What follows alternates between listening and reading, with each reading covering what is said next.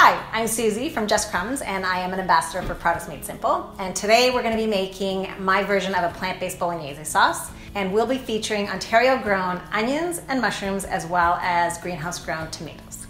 Using mushrooms gives this sauce the hearty texture you'd expect from a meat dish. A boost of flavor comes through with onions and the fresh tomatoes. We've used white mushrooms, but you can use any that you like.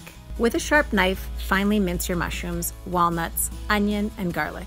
You can also use a food processor if you have one. Add about 2 tablespoons of oil to the skillet. Turn the stovetop on to medium heat. Once oil is heated, add the prepared ingredients and stir in oregano, salt, and pepper. Continue to stir occasionally while cooking mushroom and walnut mixture for about 5 minutes, or until mushrooms and walnuts are beginning to brown. You want the moisture to be cooked off from the mushrooms. While the mushroom and walnut mixture is cooking, preheat your oven to 400. Now slather some olive oil on the cut side of the eggplants and put them cut side down on a baking tray and roast until golden, or about 15 to 20 minutes. Once the mushroom mixture is done, add the tomatoes and cook for about 5 minutes. You are aiming to warm the tomatoes through but maintain some freshness. Then add the olives and stir to incorporate the mixture. Remove your pan from heat.